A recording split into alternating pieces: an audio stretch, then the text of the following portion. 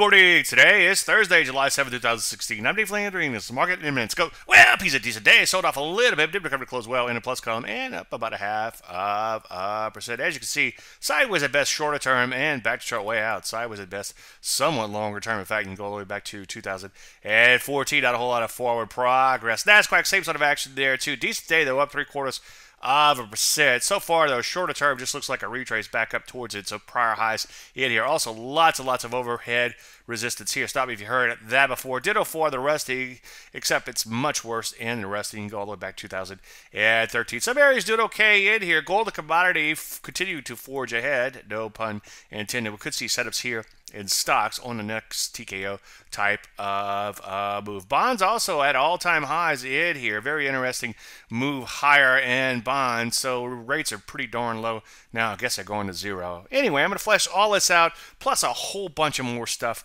later today in Chart Show. I hope to see you there. Any questions? As usual, DaveLandry.com. I'm Dave Landry, and you heard Market Minute.